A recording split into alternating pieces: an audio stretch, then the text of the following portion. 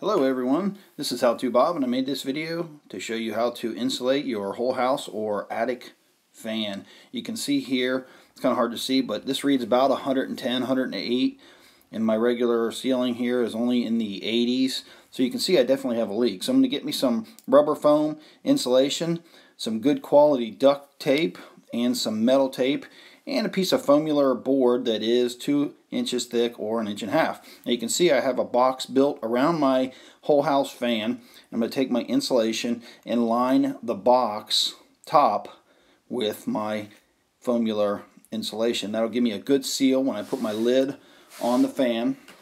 My lid's going to be automatic, so I won't have to get up into my attic a couple times a year to take out the insulation and put more insulation in, take it out and put it in. So this will be real nice, keeping me from having to climb up into the attic a few times a year. So I've lined my box that I have around my whole house fan with insulation on all 4 sides. I'm going to go ahead and peel the cover off my insulation, exposing the foam.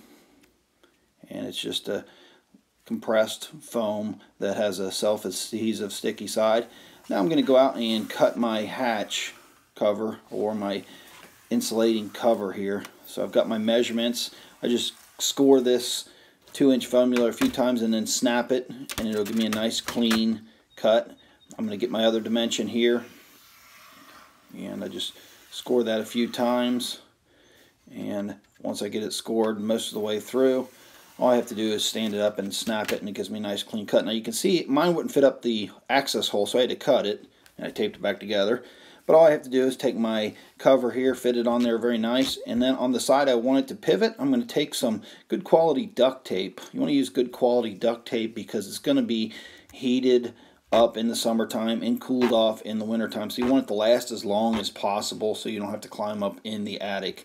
But I'm going to run across where I want my hinge to be, and the duct tape is going to be my hinge. It's like a continuous hinge. I'm going to run across there 3 times with the duct tape just to make sure I get a good quality hinge, the best I can get. I know I'm only using tape here, but then I'll go across on the hinge with a couple other pieces. You could do this a few times just to get a good solid hinge that's going to last as long as possible. And once I get that done, check for fit and make sure everything's sealed off, push the tape down real good. I can go downstairs and turn my fan on and try it out.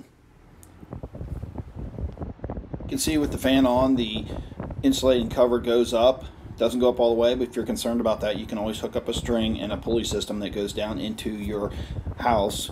But I think this is just fine. Once you turn the fan off, it's sealed back up. So a quick check of the temperature in the mid 80s, so I've achieved what I was looking for. So this is how you make an attic fan insulation cover. I'm How To Bob. Thanks for watching.